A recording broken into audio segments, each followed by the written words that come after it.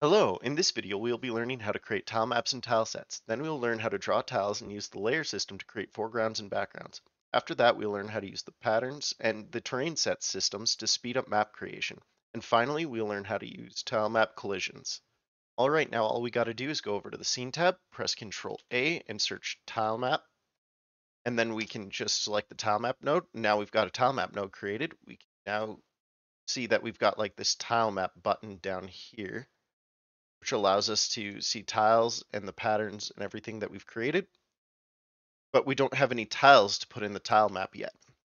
So now what we have to do is go over to the inspector and see this tile set here. Go and press new tile set. That creates like kind of this grid thing here. Now we have this tile set tab.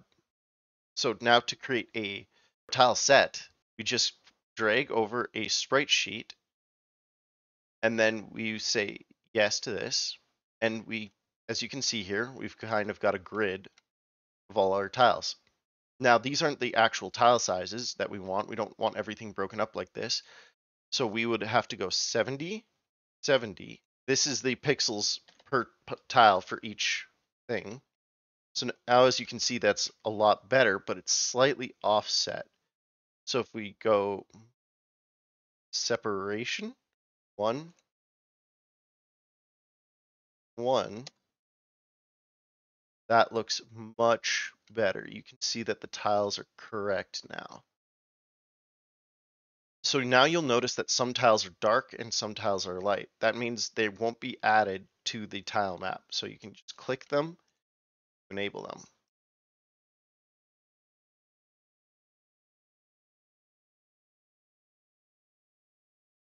Perfect. So now we've got all those added. We'll do another sprite sheet. Press yes again. This is once again also 70 pixels per tile. But this one doesn't have the separation, so we can just kind of leave them like that. But once again, we'll have to enable all the tiles if we want to use them. But we don't need these, so to get rid of tiles, you just go over here and press the erase button. See? Just kind of drag and delete tiles. Now, perfect. All right, now that we've got our tile sets done, we can go to the tile map and press on one of these tiles that we just have now here, and we can go and they will draw. But as you can see, they're kind of like the wrong size and it looks bad. So what you got to do is go to the tile set up here again, click on it, and change the tile size to 70, 70, or whatever the pixel size of tiles is that you're using. Okay, now they look much better. They're properly spaced apart. Okay, now you can erase the tiles with right click and draw them with left click, like that. So I'm just going to clear out this tiles that we have here, and then I'll show you some more brushes.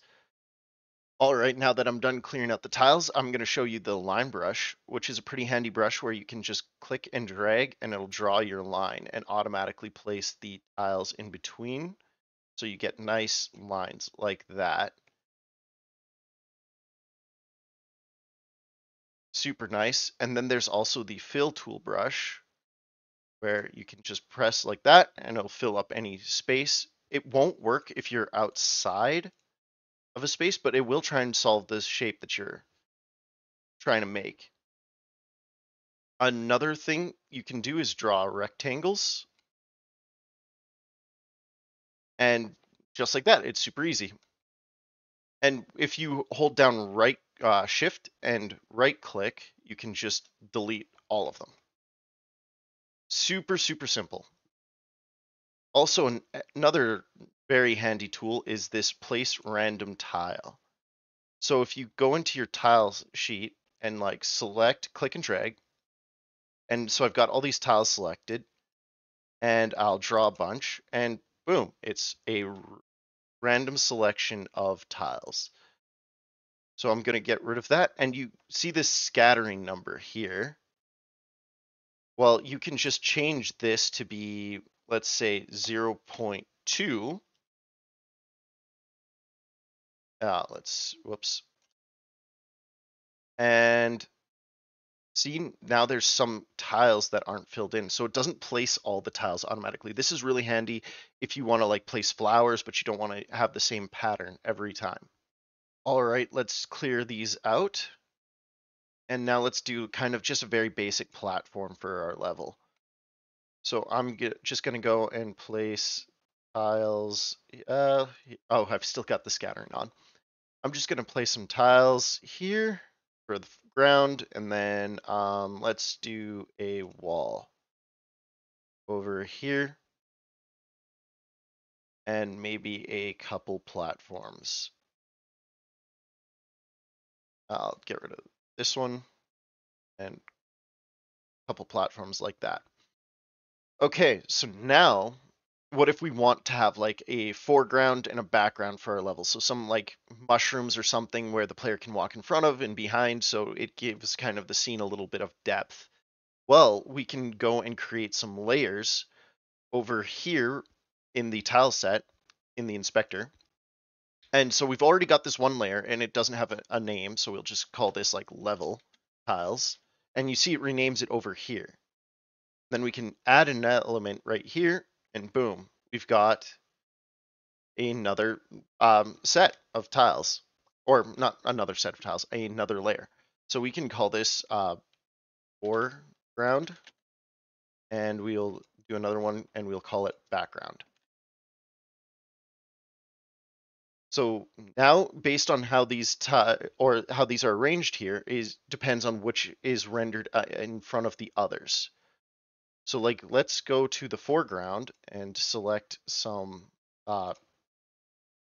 tiles to draw, and you see how it kind of grays out the previous tiles. So we've got level tiles, those are shown, background tiles, and foreground tiles.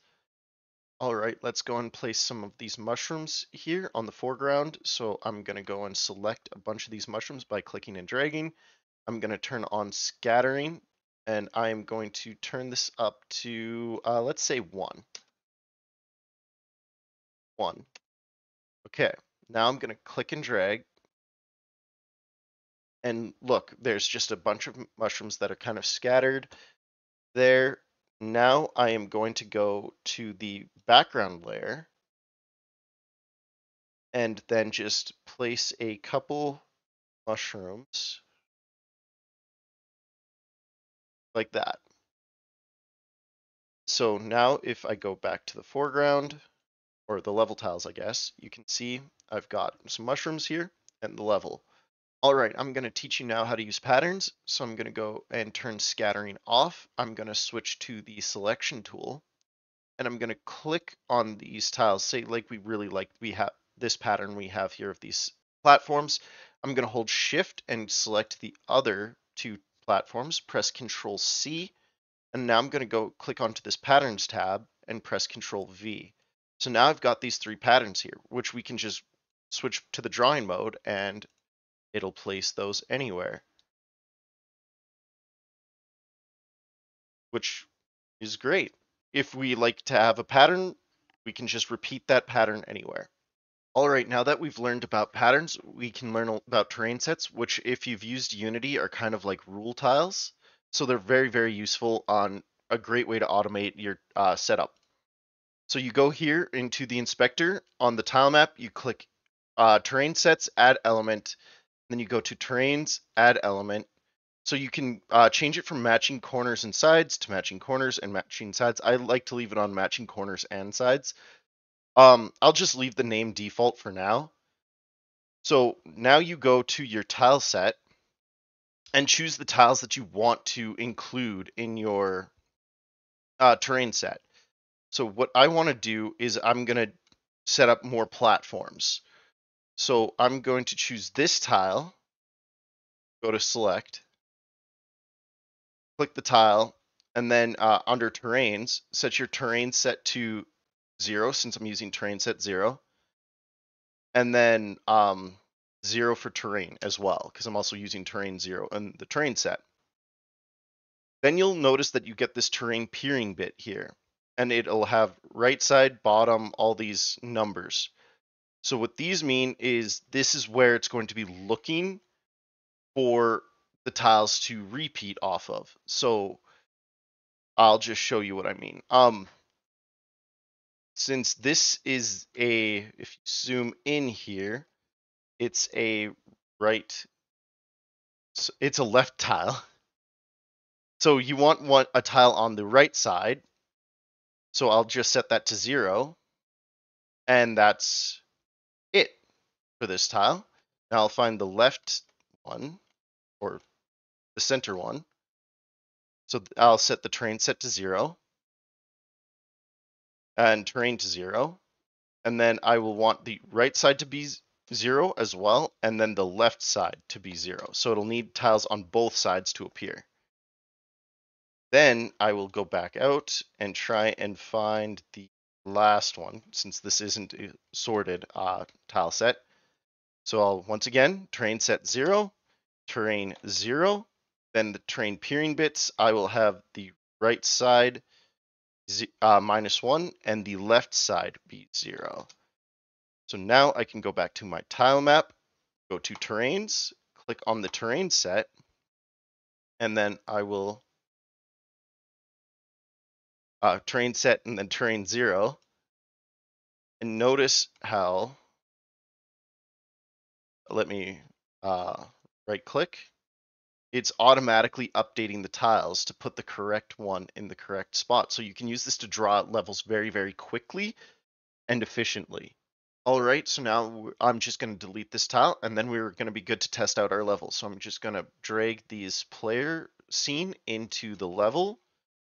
I'm going to hit play. I'm going to build the project, and then the player falls through the level.